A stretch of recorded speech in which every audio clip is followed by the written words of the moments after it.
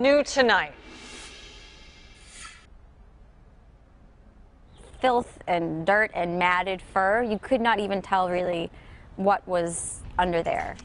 Dogs locked in a crate and thrown in an alley, trapped in the blistering sun in Ocean Beach.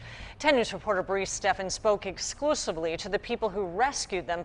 And Bree, investigators are looking for those owners tonight.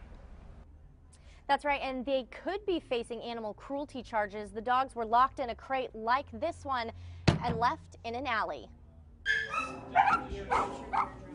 A rough day for this little girl and her brother, abandoned and locked in a crate, left in an alley to bake in the sun. I noticed that they were still here. Cynthia saw them and couldn't leave. She posted on Facebook asking for help. It was this giant, old-fashioned looking crate right here. Samantha lives close and ran over to help load the two dogs into her Jeep and take them to animal services. We didn't even know if they had eyes. That's what I would say, because there was just so much filth and dirt and matted fur. You could not even tell really what was under there. Animal services say the little girl is in good health, but the boy has a ruptured eardrum, dental disease, and they had to cut a big bag full of his fur off because it was so matted.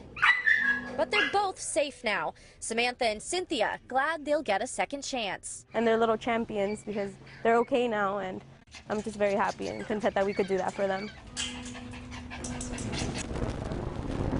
Animal Services says one of them has a microchip, so they will be using that to try to figure out what happened to these dogs.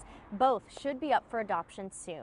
Reporting live in Ocean Beach, Bree Steffen, 10 News. Champion, good name for both of them. Thank you.